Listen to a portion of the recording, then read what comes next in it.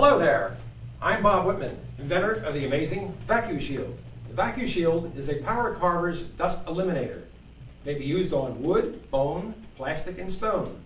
And what I'd like to show you on this informal videotape is exactly how the Vac-U-Shield is able to remove that toxic, dangerous dust right at the tip of the power carving tool prior to it entering your breathing space. The Vac-U-Shield is manufactured by the Protective Specialties Development Group. And when you receive your Vac-U-Shield and open the package, you'll find that it comes completely assembled. It also has instructions for connection to your particular type of vacuum unit. And the various parts of the Vac-U-Shield consist of a V917 multi-purpose protective shield or dome, a swivel, the transition coupling, 7 feet of Vac-U-Flex hose, another transition coupling intended to be connected to your particular vacuum unit, and an optional polypropylene sleeve, also for vacuum connection. When you make your connection to your vacuum unit, you'll either use the transition coupling directly into the end of your hose, or maybe even the vacuum wand that comes with your unit, or you may want to use the optional polypropylene sleeve for even a tighter fit. Now, some people use very large vacuum equipment that has maybe a 4-inch opening. So you can make a wooden ring and make your connection just like so. There's also those hoses that take a smaller diameter opening. Again, a wooden ring will make you a perfect fit. It's impossible to try to foresee exactly what vacuum type unit you're going to use, but in most cases, this connection will do it for you. Now, I have a Vac-U-Shield hooked up directly to a Fordham tool, and I'd like to demonstrate with that tool. I'm just going to put this one aside. As you can see, it's already connected here. And I'm going to make my connection to the Fordham tool. This is a number 44B handpiece, and it simply snaps right on like that. Should I want to change the tool bit, I can simply at this point just slide this back out of the way. And of course, use my changing tools in order to remove the bit and put in a new bit. In operation, it would be up in this position. Now, this bottle, which contains water, and also the inlet and outlet hose, would be something you normally wouldn't use. I have it here for demonstration purposes, so you can see as I grind off the wood dust, it's going to accumulate in the jar, and there you'll visually see the dust being captured by the Vac-U-Shield. At this time, I'm simply going to turn on my vacuum, so I'll be back in a second. Okay, here I am with my small vacuum unit. Yours may not look like this, but the connection will be basically the same. Simply take the transition coupling and just force into the end to the opening, or you may have an attachment wand, or it may be necessary, as I mentioned before, for you to take the adapter sleeve and put that on there for even a tighter fit. Either way, this is the way we're going to start. And now I'm just going to take my vacuum unit and place it down on the floor here and make my connection to the outlet. Be back in a second.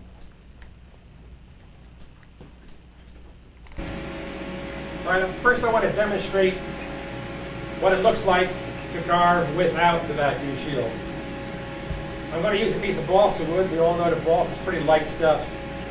And boy, this stuff will go right off into the air. I'm going to protect myself by using a little face mask, since the Vac-U-Shield isn't attached. And now naturally you can see how the balsa wood is fluffing off and going over everything, over my hands, on the table. I think that's enough of that. And now I'm going to switch to a Vac-U-Shield and make my attachment.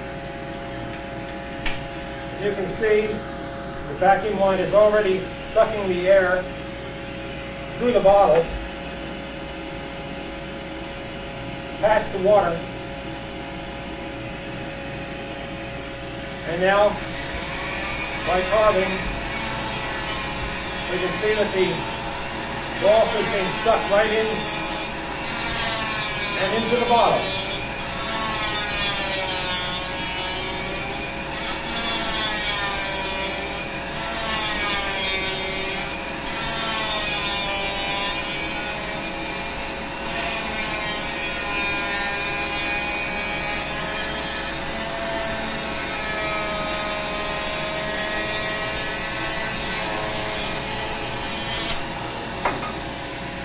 Same thing with even a harder wood,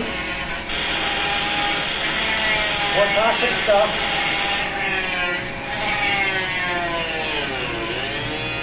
And it's a piece of redwood.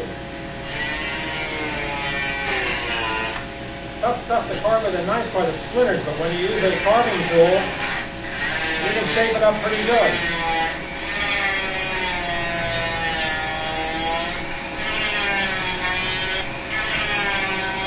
Not only does this protect me from breathing in the dust, but the shield also keeps any chips of wood, any of the particulate or dust from going up into my eyes. Sometimes the carbide burr itself may throw off a piece. The shield keeps my eyes protected.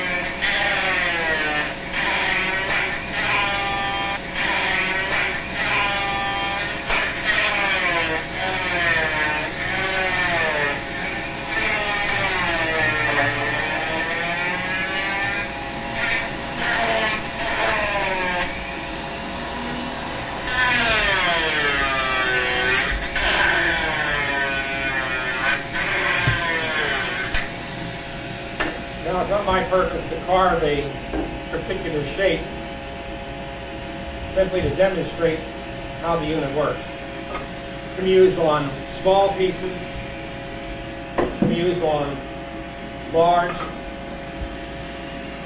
even monumental sized pieces.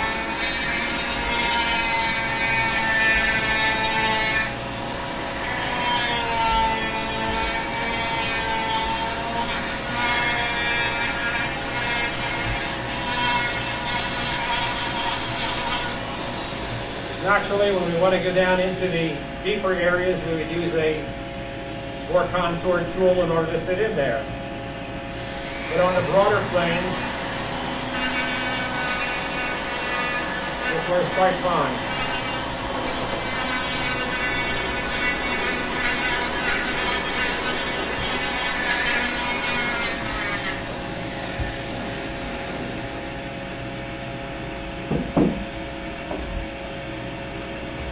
Some may say, well, that's fine when you're roughing out, but what do you want to do? What do you do when you have to work in the finer areas and more detailed areas? Well, of course, we'll use a smaller tool. And the smaller attachment tool would be snapped on instead of the 44B handpiece. And just by prying this right off and breaking the connection, we'll now attach the smaller tool. And I have attached to the smaller tool a split hinge adapter. Now, the split hinge adapter gives me the ability to go from a larger diameter to a smaller diameter. The piece opens, closes on the small handpiece, and then two elastics give you more friction, traction for the attachment tool. So now I just take my Vac-U-Shield, and the attachment is exactly the same. Just snap it right on, no tools required. And now in this position, I can just take and, again, do my carving work as before.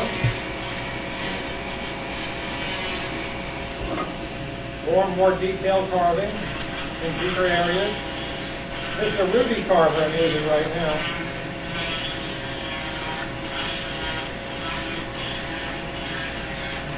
Or if it was for a big fellow like this, bring him right back into play. And do my more detailed carving in and around the nose, eye areas.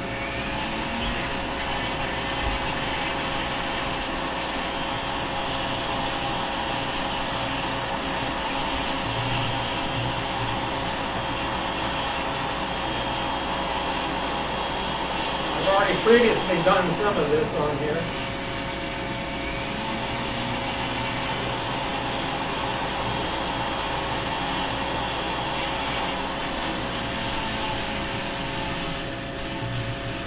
So that should give you some idea of just how the two tools will be used. And now you might say, well, I don't have a Fordham tool. I use Dremel.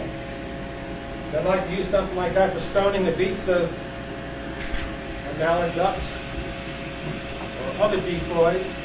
Well, basically the same operation. Just turn on the unit, it snaps right on, and you would do your stoning.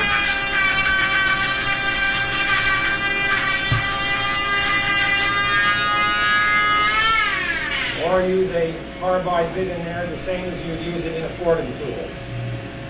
Again, the removal is very simple. No tools required, snaps right off. And you may have noticed that I had this unit suspended. This is a chain and tunnel suspension unit. We use this to be able to adjust the length of the hose so that it's more convenient for the position of the tool.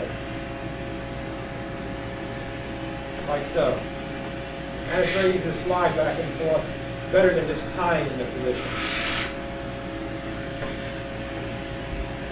There's an accessory available that will allow you to extend the length of your hose.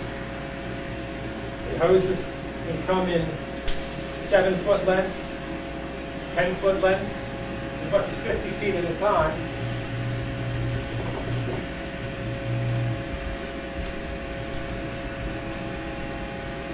This is an extension hose connector kit. It comes with 2 transition couplings, also with these cable ties. So you simply screw your hose into one end, take your longer length of hose, screw that into here, then use the cable ties, if you wish, to make a tighter connection on the tube portion which comes to connect the 2 hoses together.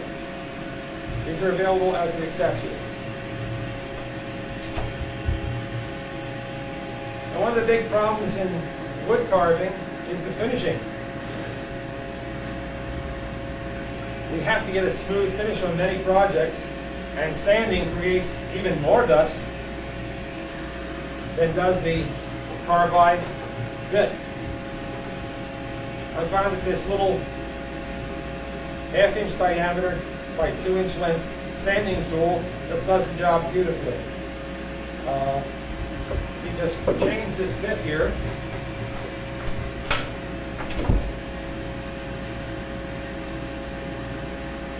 The job that this does, eliminating the sanding dust, makes this tool even worth it just for that.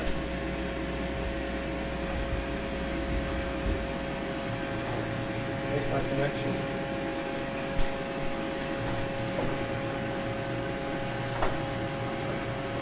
And here we go. I'm sure you're all aware of how much dust is created when you sand without a tool such as this. All right, with a freehand sand.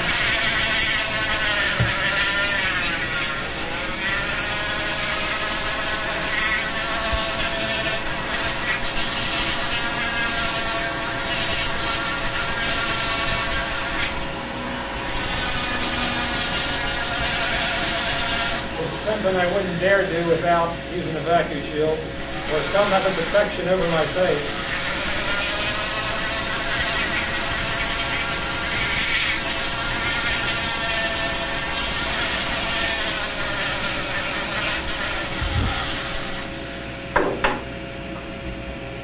Balsa.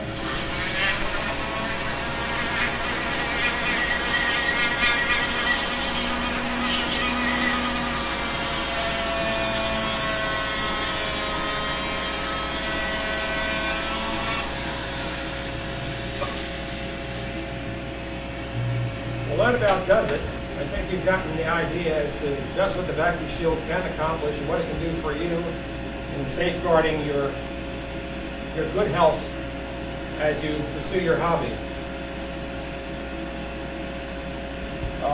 The accessories are listed on the information sheet that is packed with the Vac-U-Shield.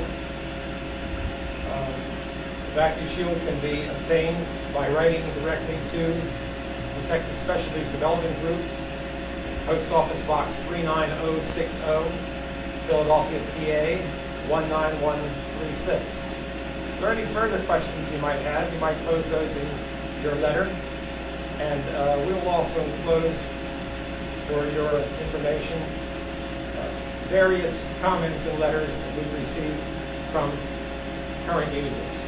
Thank you for your attention.